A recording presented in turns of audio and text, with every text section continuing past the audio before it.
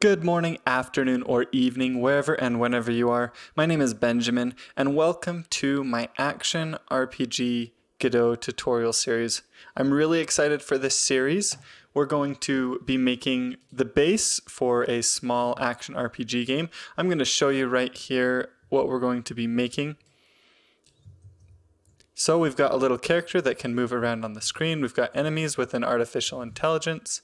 They can damage us. We can damage them with our sword. We can roll around. We've got collisions set up with these walls right here. And that's an auto tile. We've got collisions with these trees, with this grass. We've got health. There's hitboxes and hurt boxes. All the basics that you need for an action RPG. Now, this is going to be the scope of the project.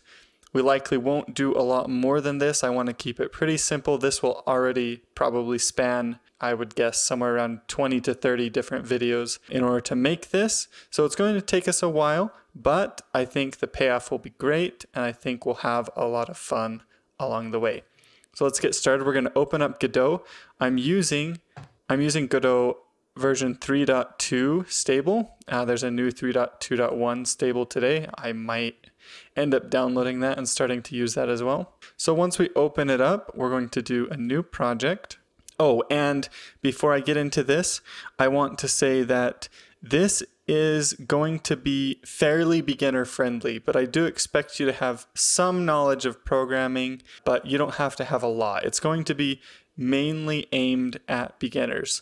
So I'll do my best to explain things as I go along, but if you've never done any programming in your life, you might want to go look at some other basic programming videos first, learn about variables and functions and stuff, because I'm not going to explain all of those in great detail. But other than that, it's beginner friendly. So we're going to create a new project. We did new project over there. We need to pick a folder to put it in. So I'm going to do browse right here and come into a folder that I want to put it in. You guys can put it in any folder that you choose.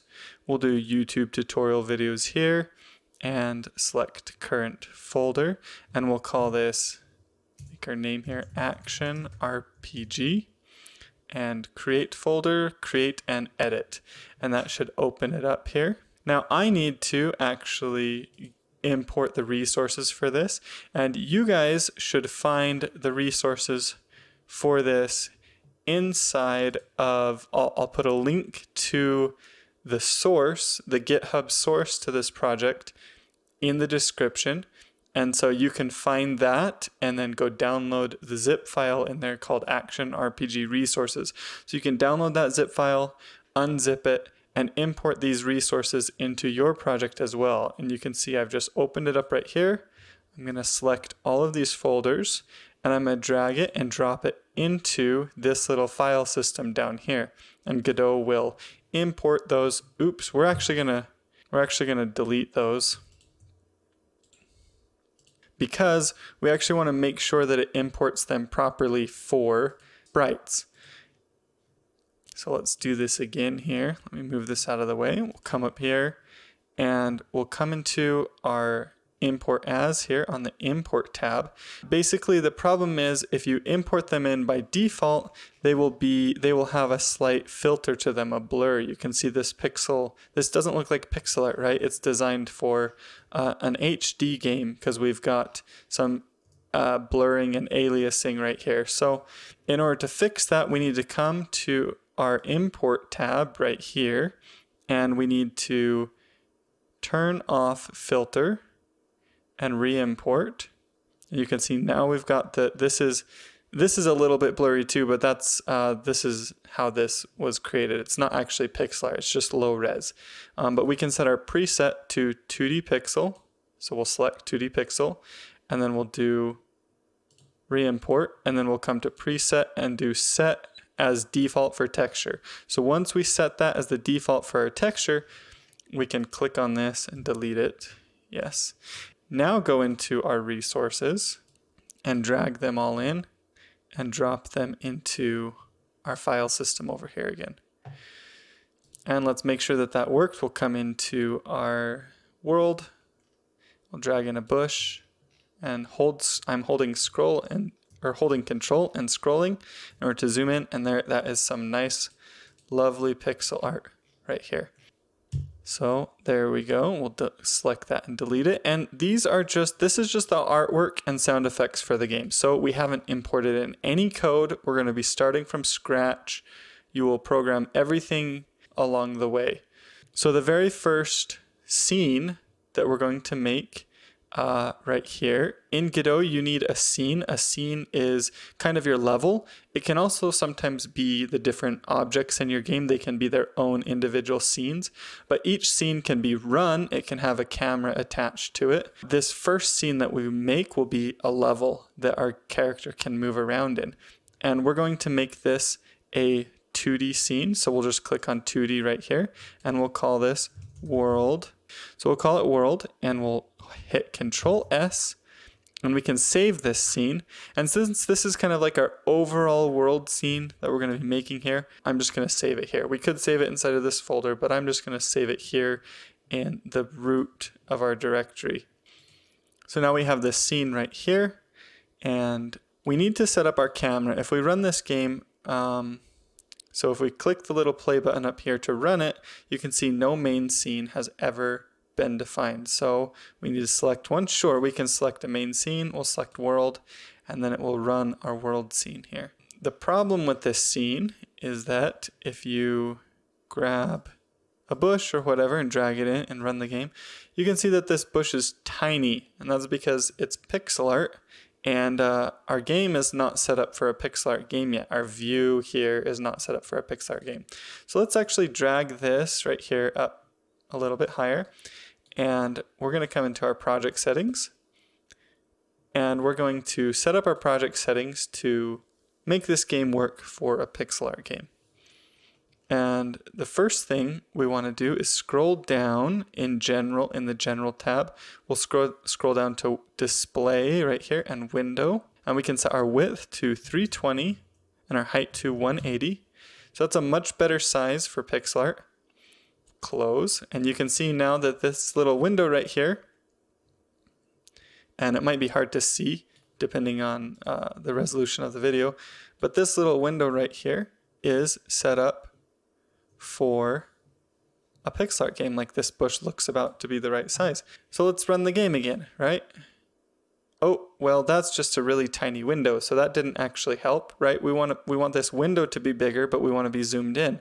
So how do we fix that? Well, project settings, we need to set our test width and test height. So this is basically the width and height of the window. So not the actual view in the game, but the window on our screen. So we'll set this to be 1280 by 720. I think that's 4 times the size. Yeah, that's 4 times the size. So we'll be scaling everything up by 4 times. So let's close out of our project settings, run the game again, and wait a minute, this is kind of back where we were before, right? Why is our windows the right size, but this hasn't scaled yet? Well, we need to fix one more thing. Come into project settings. You need to set your stretch mode right here, and we need to set it to 2D. And so what that will do is it will stretch our small little game view here up to our test width and height here. And if we run the game again, you can see now we're getting exactly what we need for this pixel art game. So let's we can just leave that bush in. That's fine. It'll be a happy little bush, right? We've got Bob Ross here, happy little bush. What we want to do now is create a character, and we want to be able to move this character around inside of our game. That seems like a pretty good spot to start for an action RPG. We're going to create a new node. So when we created our first scene here, we actually attached our very first node. And so Godot uses a combination of scenes and nodes to organize your game. And the scenes, like we can create new scenes up here with this little plus button right here, are a collection of nodes organized in a tree structure. So you can see that this bush right here, it's got this little line coming down, and it kind of indents a little bit. That's because it's a child of our world node. And you can actually see that our world node has a location right here up at the origin, 0, 0. And our child, this child node, its location is actually relative to the world node. So if we actually move this, it will move the child node with it if we move the world node. So we're going to do Control Z to undo that. But that's a very important thing to realize. So if we make a node with our player that represents our player, and then we attach some sort of other nodes to that root node of the player, that base node, and they're all children of the player node, then they will follow the player as well. So if you have a sword or something that's attached to your player or whatever, it will move with the player. Its position will be relative to the player's position, and that's really important to understand in our node system. So the way you organize the nodes in your tree over here is crucial for how your game is going to work. So let's start by clicking on our world here, and then we click this little plus button to add a new node. Now for this game, we're going to be using the node for our player is going to be a kinematic body. Now there are multiple different kinds of body nodes. We have a kinematic body, a rigid body, a static body. Static bodies are generally used for physical objects in your game that aren't going to be moved. Rigid bodies are used for objects that are going to use physics to control their behavior. And then kinematic bodies are nodes that are going to have collisions, but we're going to control their movement ourselves with code. And that's generally better for platform characters, or in this case, our action RPG characters. So we're going to select our kinematic body node, and it should be a child of our world node. You can see it's placed it in here. So the bush and the kinematic body are now siblings. So let's rename this here. We'll name it player.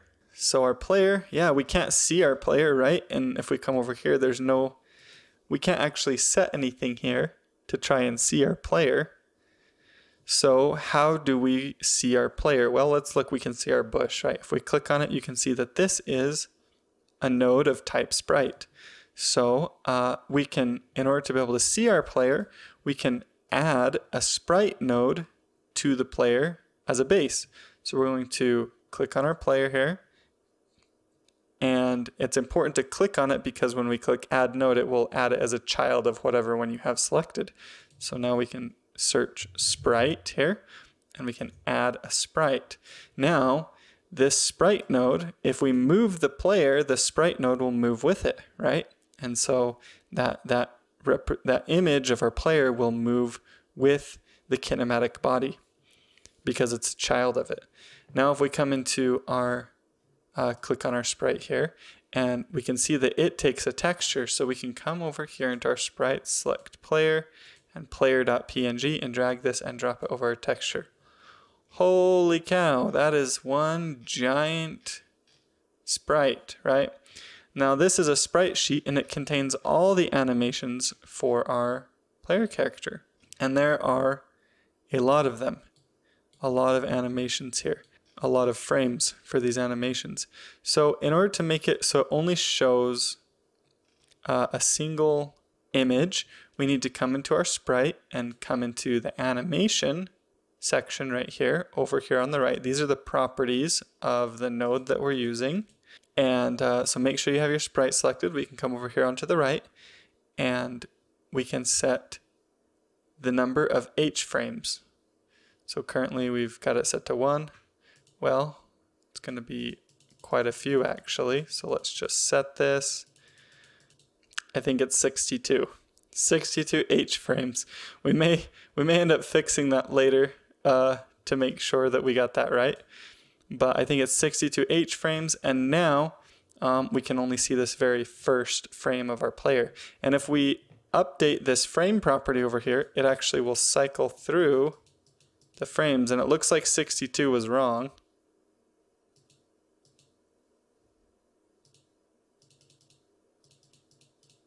It might be 60. Yep, it's actually 60. So, but you can see as we cycle through our frames here, it animates the character in the different motions that we're going to have. We're just going to set that back to 0 for now. We'll just use the very first frame for our player, and we can save. And this is something that happens quite often. Like, let's say we want to grab our player and move our player over here into the center of the room, right? We grab the player and move it. Well, actually, we accidentally just grabbed the sprite node. Our player is still actually up here. We just moved the sprite. That's not what we want.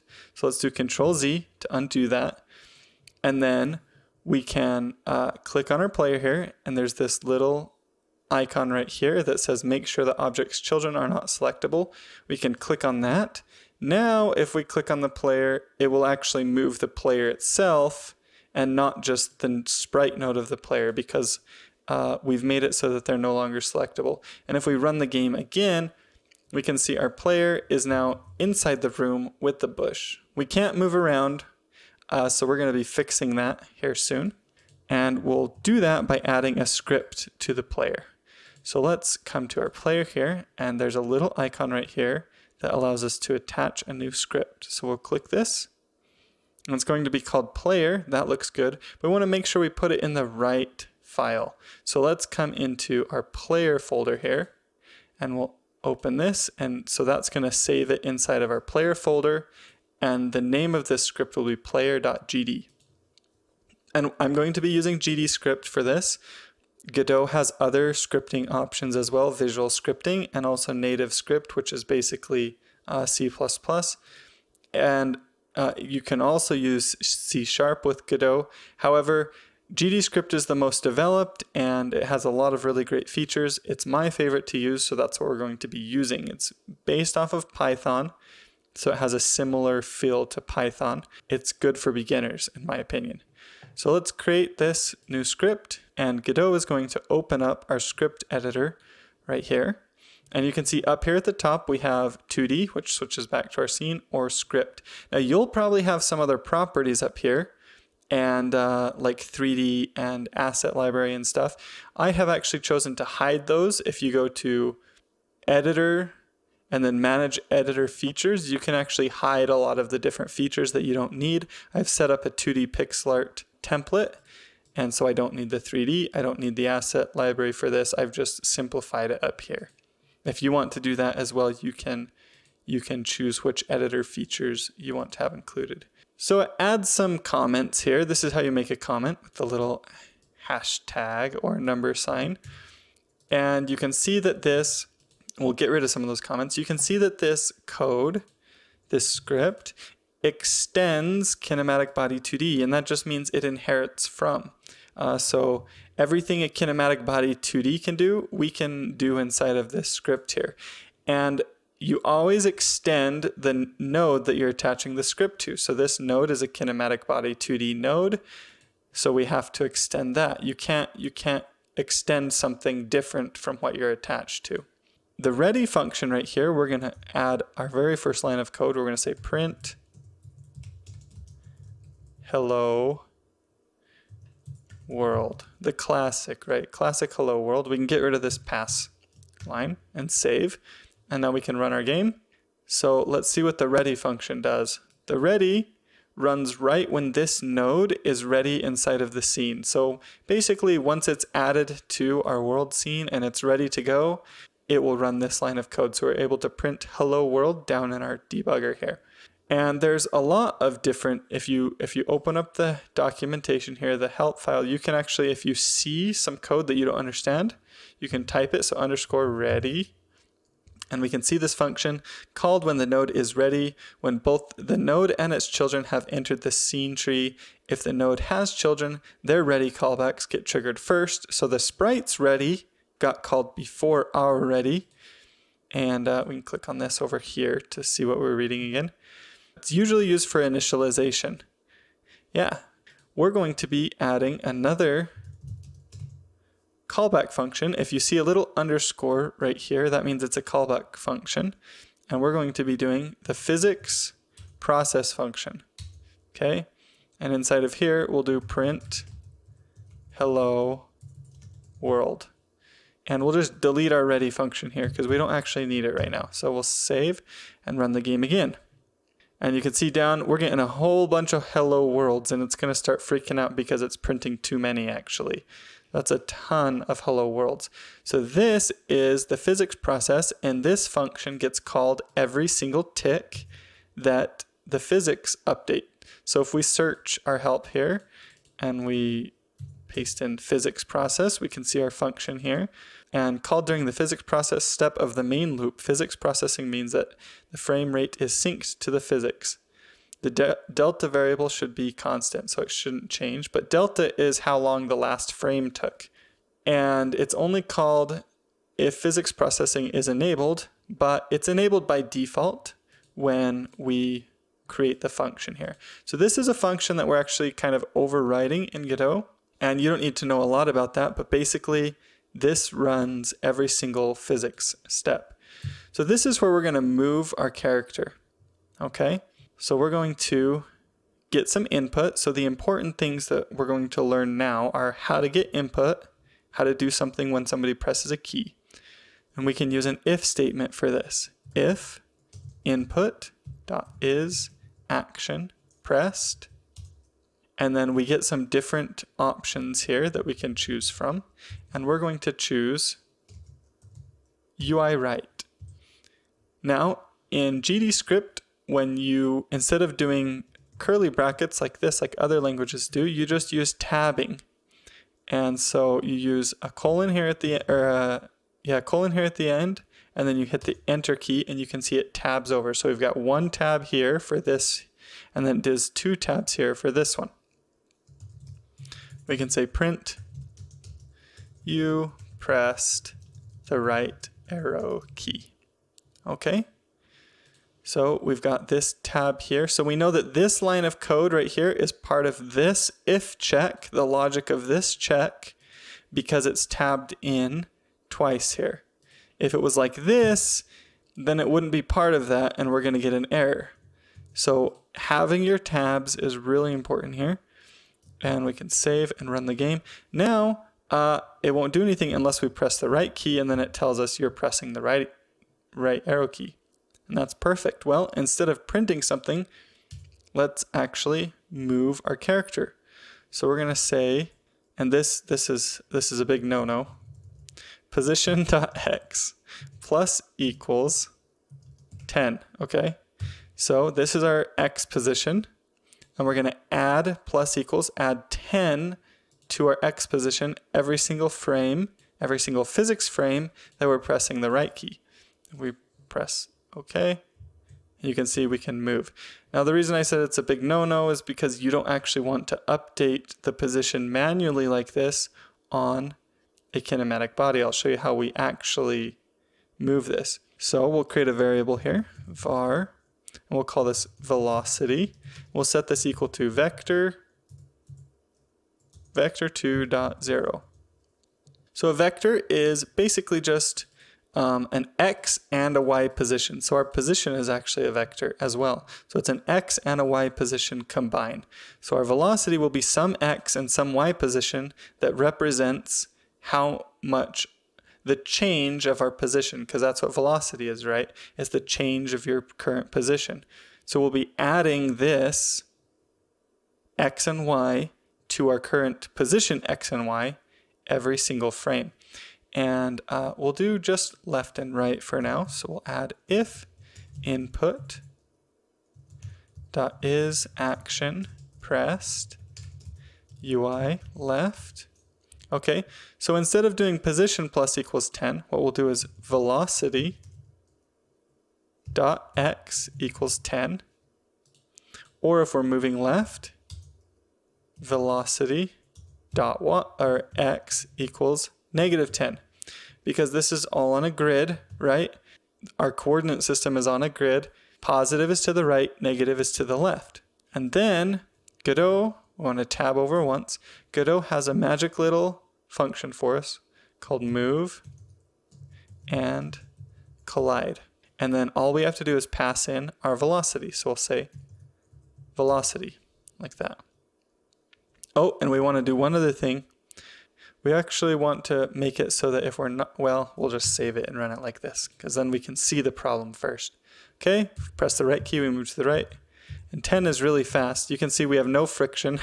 We don't stop. Let's set this to 4 instead of 10 for now. And here we go. We can move left and right, but we don't stop. So how do we make it so that we stop? Well, you could do a check that says if we're not pressing the right key and we're not pressing the left key, but that would be a big pain, right? So what we're going to do instead is we're going to make this an else, or an elif. So if we're pressing the right key, else if we're pressing the left key, and then we can add another case called else we're not pressing either of them, velocity.x equals 0. That will set our velocity to 0. And now you can see we're moving back and forth. Our character is moving in the world. We could add all the other directions as well. So let's copy this. We'll add the 4 directions. We'll do up. Oops, that's UI accept.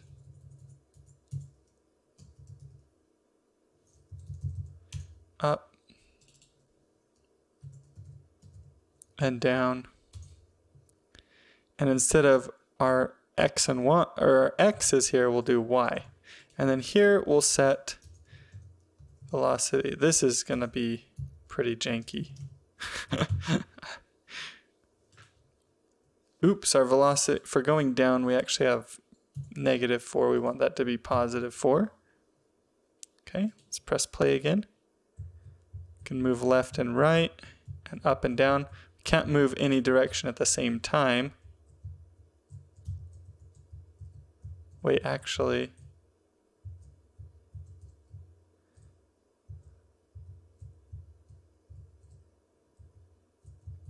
We seem to be able to move at some angles. And that's because the way we've set up the code, I've set this up to be really simplified, just using if statements. However, there's a trick here that is so much better than this. And that's what we're going to do right now. We're going to actually delete all this code and use the better method, which is creating an input vector. And so what this will create is a vector based on the input that we give it. So input vector equals vector 2.0. We'll set it to 0. We'll say input vector dot x is equal to input dot get action. Let's see, get action strength. Yep, that's right. Right. So the right key minus input dot get action strength. The left key. We'll say, let's give ourselves a little bit more room so we can see all this on one screen. Input vector dot y equals input dot get action strength down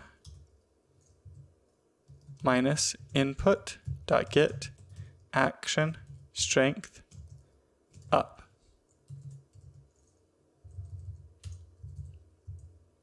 Then we can say if input vector does not equal vector 2.0, velocity equals, velocity equals input vector